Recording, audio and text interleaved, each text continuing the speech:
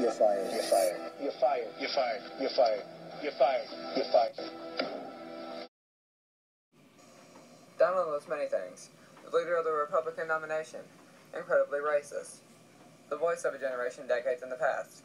But there's one huge fucking thing he isn't. Self-made.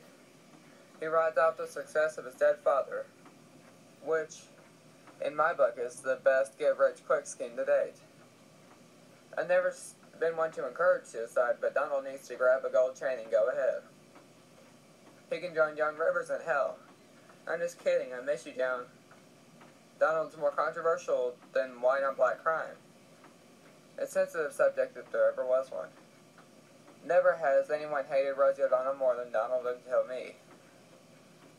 She is one butchy gorilla. Donald has told the world he hates Latino immigrants, but he's given so many of them American citizenship in exchange for their virginities. He's forced more women to have abortions than roller coasters.